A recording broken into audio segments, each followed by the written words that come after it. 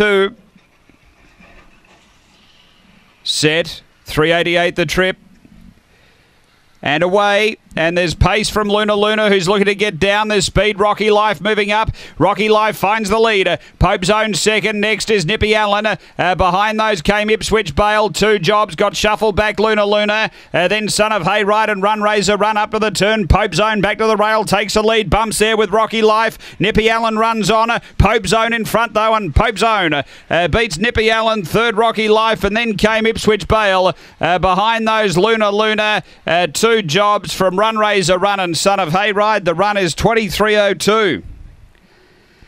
Race 2.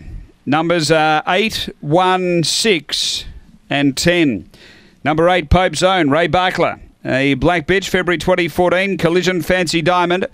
Showed some nice pace and then was able to get itself over onto the rail and really pushed hard on the home bend to get through and take over. Has been too good, number 8. Second to 1, Nippy Allen, which is trained by Wendy Madcott. She finished along the rail into second spot.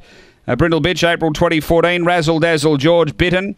And 6 Rocky Life on debut, had the early lead.